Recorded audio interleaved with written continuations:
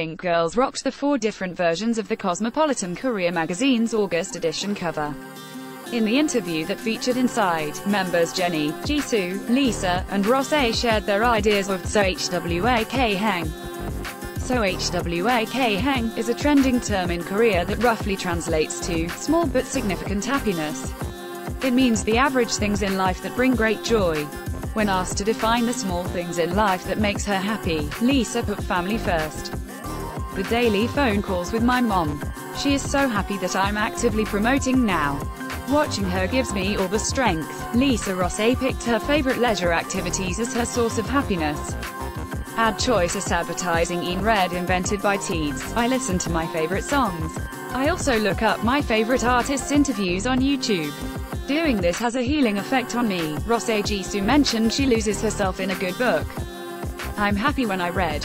These days, I'm reading Hideo Okuda's Swing in the Air. Jisoo Jennie shared her favorite way to spend time is with her pups.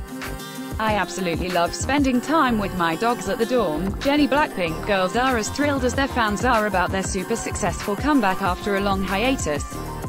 The unbelievable amount of love and support the group received has made them happy as well. We are so happy that the fans are satisfied with the comeback.